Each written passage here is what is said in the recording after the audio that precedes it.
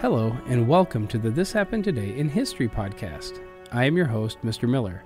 This podcast will cover a number of topics that happened on this date in history. Please visit the podcast webpage at thishappenedtoday.buzzsprout.com. There you can download the notes page, which will help you organize the information as well as develop your own ideas on how these events change the world around us. If you're interested in hearing more, please consider subscribing so you will not miss out on what happens tomorrow in history. Today is June 25th. The Battle of Little Bighorn, fought on June 25, 1876 near the Little Bighorn River in Montana Territory, pitted federal troops led by Lieutenant Colonel George Armstrong Custer against a band of Lakota Sioux and Cheyenne warriors. Tensions between the two groups have been rising since the discovery of gold on Native American lands. When a number of tribes missed a federal deadline to move to reservations, the U.S. Army, including Custer and his 7th Cavalry, was dispatched to confront them. Custer was unaware of the number of Indians fighting under the command of Sitting Bull at Little Bighorn, and his forces were outnumbered and quickly overwhelmed in what became known as Custer's last stand. Sitting Bull and Crazy Horse, leaders of the Sioux on the Great Plains, strongly resisted the mid-19th century efforts of U.S. governments to confine their people to Indian reservations. In 1875, after gold was discovered in South Dakota's Black Hills, the U.S. Army ignored previous treaty agreements and invaded the region. This betrayal led many Sioux and Cheyenne tribesmen to leave the reservations and join Sitting Bull and Crazy Horse in Montana. By the late spring of 1876, more than 10,000 Native Americans had gathered in a camp along the Little Bighorn River, which they called the Greasy Grass, in defiance of a U.S. War Department order to return to the reservations or risk being attacked. In mid-June, 3 columns of U.S. soldiers lined up against the camp and prepared to march. A force of 1,200 Native Americans turned back the first column on June 17th. 5 days later, General Alfred Terry ordered George Custer's 7th Cavalry to scout ahead for enemy troops.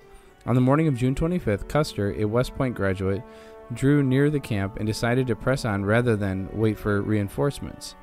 At midday on June 25th, Custer's 600 men entered the Little Bighorn Valley. Among the Native Americans, word quickly spread about the impending attack. The older Sitting Bull rallied the warriors and saw to the safety of the women and children, while Crazy Horse set off with a large force to meet the attackers head-on. Despite Custer's desperate attempts to regroup his men, they were quickly overwhelmed.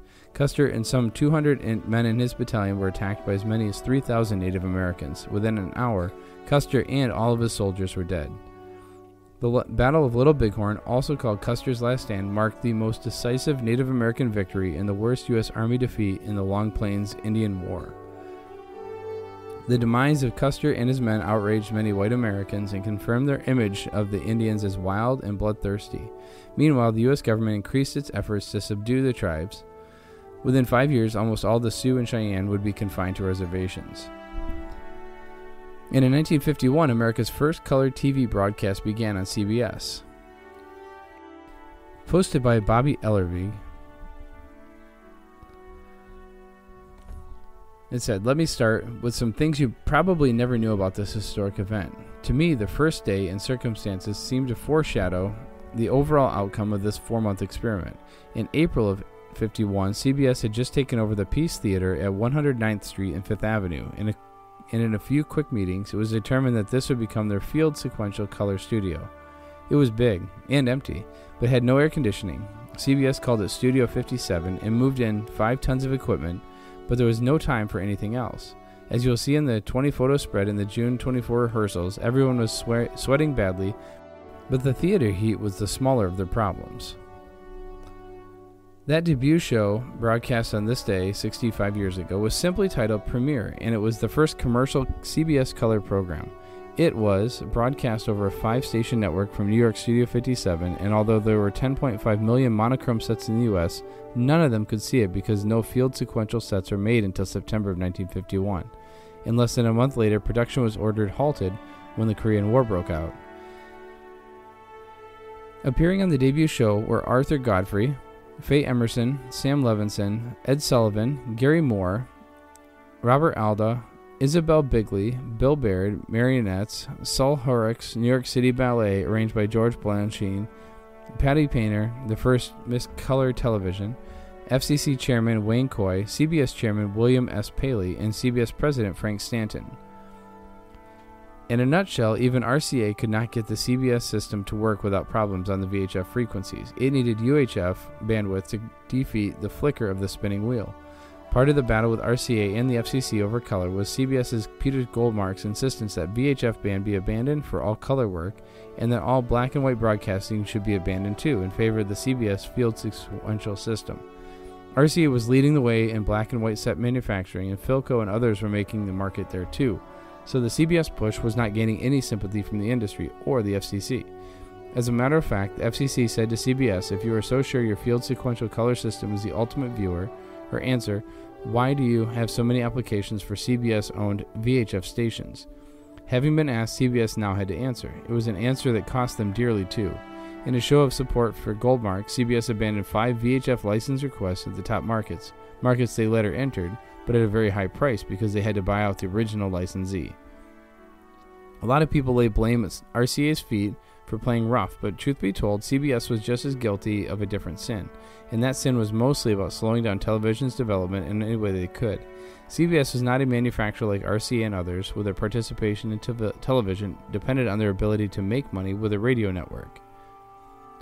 The success of the 1848 political conventions on TV, which was mostly pooled, had demonstrated the power of the new visual media, and they didn't want to get left behind in TV, but it was expensive and had to be developed in every way. In recent readings, I have learned that even though the great CBS producer-director Worthington Miner, Playhouse 90, etc., had come to understand that CBS was doing it all it could to slow down TV.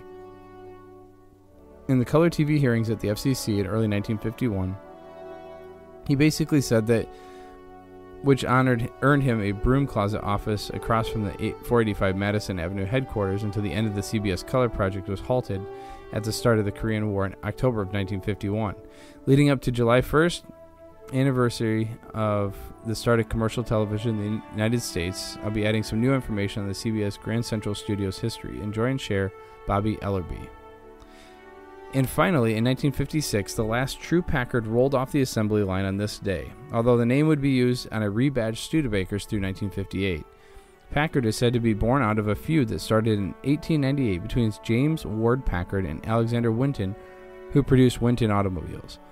Packard had purchased a Winton, which was the largest automaker in the U.S. at the time, but continuous problems with the car led Packard to offer numerous suggestions for improvements to Winton. In 1899, growing tired of Packard's ideas, Winton exclaimed to him, "Well, if you're so smart, maybe you can build a better machine yourself." Packard accepted that challenge and went to work in his Warren, Ohio workshop. By the next year, 1899, he had built his first single vehicle, a single-cylinder automobile. In 1904, the Packard Motor Car Company gained popularity when it released a 4-cylinder aluminum-bodied speedster dubbed the Gray Wolf. It was one of the first cars designed explicitly for racing and sold to the general public. By 1916, Packard had established itself as a premier luxury American automaker. It released a revolutionary V12 engine that year called the Twin Six. That engine would be adapted for aircraft during World War I, called the Liberty Aircraft Engine. It is often said to be the most important output of all America's war manufacturing effort, and is also the engine that put Lincoln Motor Company into business. Packard remained the top luxury automaker in the United States up through World War II, staying afloat by offering a more diverse lineup of luxury vehicles than its competitors. In the 1950s, sales began to fall. After a hopeful merger with Studebaker, the board of directors deemed the cars too expensive to build. Then president of the newly combined company, James Nance, made the decision to end production of Packards at the Detroit Packard plant in 1956. However, some executives saw value in the name and continued to use it on rebadged Studebakers in hopes of creating enough income to once again produce a luxurious Packard in the near future. That plan failed, and in 1958 the name was put to pasture. You have been listening to the This Happened Today in History podcast. I thank you for listening, and I hope that you have enjoyed learning about historical events from the past. Thank you to the following websites for their information regarding today's topics: ThePeopleHistory.com, Custers Last Stand at History.com, Color Television on EyesOfAGeneration.com, and Packard at AutomotiveHistory.org. The music used as the background track for this podcast is Americana, created by Kevin MacLeod on Incompetech.com. If you enjoyed this information and would like to hear more, please consider subscribing, as this will keep the historical events in your feed in the morning for each day. I hope you have a great day.